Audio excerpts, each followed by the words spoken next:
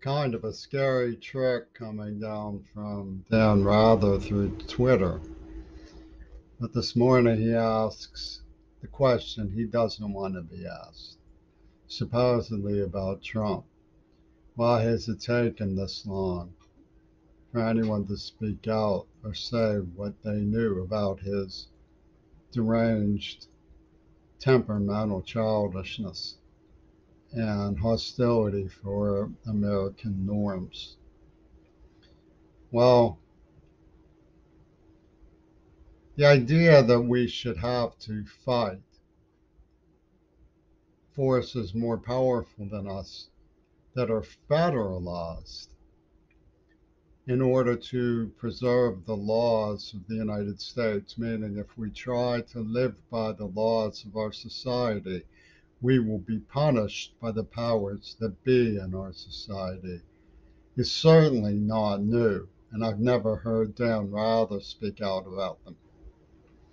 In fact, the federal contempt for American due process or American rights is so obvious in what they have done to me over 61 years that I don't see how anyone can miss the point that I was a law abiding person looking for law abiding guidance who had no power to protect myself from the brutality and slaughtering mania of the federal establishment.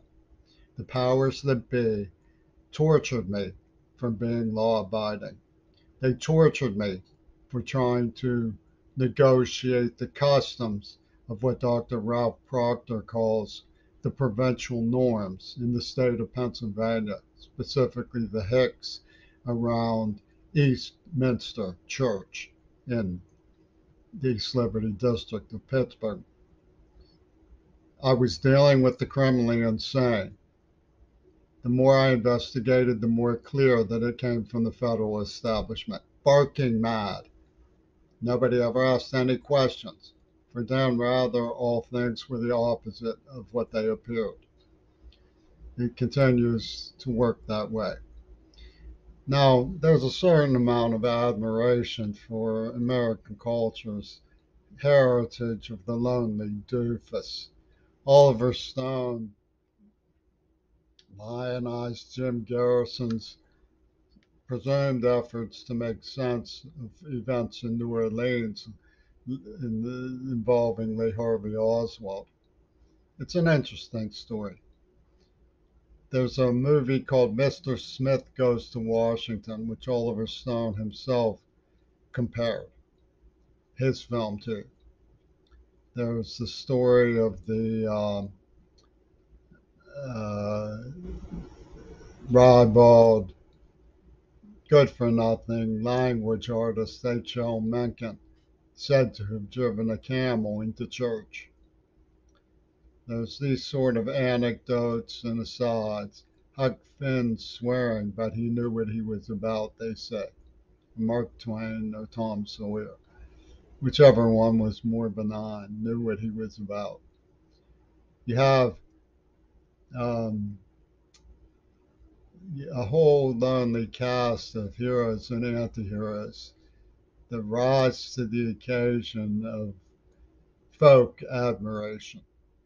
The Lonely Doufus, I call them. And this is supposedly some sort of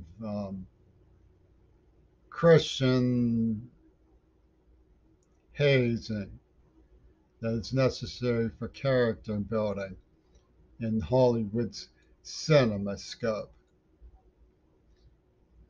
And the rights of American people are voided to the actions of the media, the federal barbarians, and Hollywood cinema scope. If you want to obey the customs and laws of the United States, you will be persecuted, brutalized, tortured, defamed, poisoned, and probably murdered, your loved ones raped by the federal establishment because you tried to obey the laws, because you struggled as hard as you could to obey the laws, and that's against the powers that be.